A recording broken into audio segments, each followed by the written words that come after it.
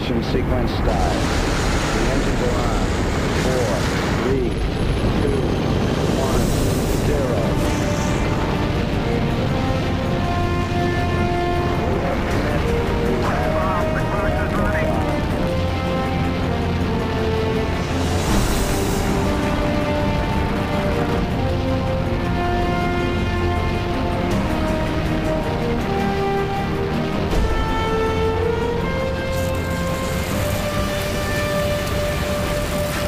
Sideways shaking was unbelievable. The vibration was so intense you couldn't see the instrument panel. We have cleared the tower. You were thrown forward in the belts and then backward in the belts. And I thought I was being catapulted. Thought we'd had it during the launch.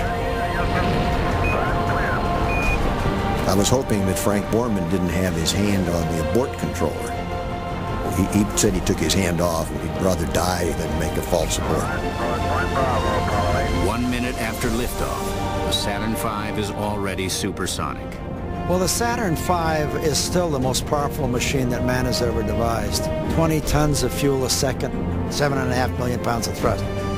I think we were all surprised at how strong that thing was. It had had 2 or 3 iffy missions before ours, but it was a piece of cake. It just worked beautifully. Unbelievable.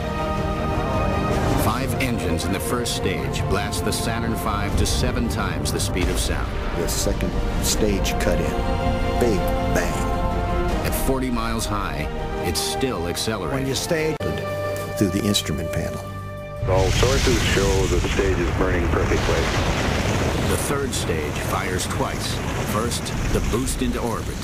The second burn takes the crew of Apollo 8 where no men have ever been. Deep space. There was no way that the Earth's gravity could hold us back any longer. So we were on our way.